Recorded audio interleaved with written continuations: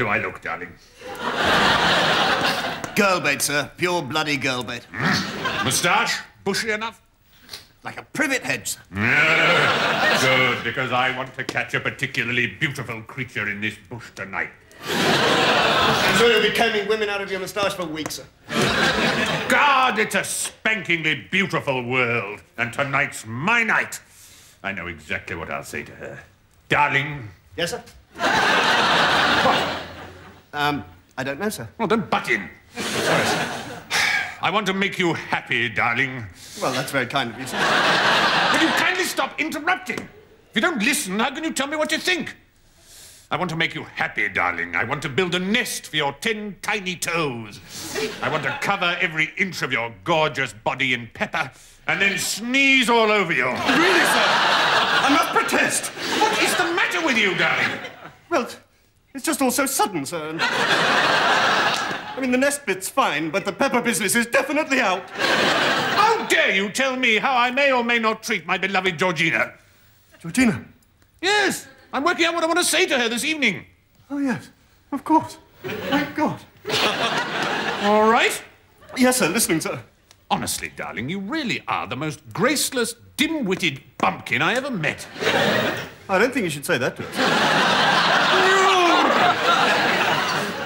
Where the hell's that George? It's 3 o'clock in the morning. He should be careful wandering around the trench at night with nothing to protect his honour but a cricket box. Hello, Captain. About time. Where the hell have you been? Oh, I don't know. It's all been like a dream, my very first ball. The music, the dancing, the champagne. My mind is a mad whirl of half-whispered conversations with the promise of indiscretion ever hanging in the air. Oh, did that old stoat Melchett try for a snog behind the fruit cart? Certainly not. General behaved like a perfect gentleman. We tired the moon with our talking about everything and nothing. The war, marriage, proposed changes to the LBW rule. Melchett isn't married, is he? No, all his life he's been waiting to meet the perfect woman. And then at last, tonight, he did. Some poor unfortunate had old walrus face dribbling in her ear all evening, did she? Well, yes, as a matter of fact, I did have to drape a napkin over my shoulder, yes. George, are you trying to tell me that you are the General's perfect woman? Well, yes, I rather think I am. Well, thank God the horny old blighter didn't ask you to marry him. You did? Well, how did you get out of that one? Well, to be honest, sir, I'm not absolutely certain that I did. What? Well, you can't understand what it was like, sir. You know, the candles, the music, the huge moustache. I don't know what came over me. You said yes? Oh, after all, sir, he is a general. I didn't really feel I could refuse. He might have had me court-martialed.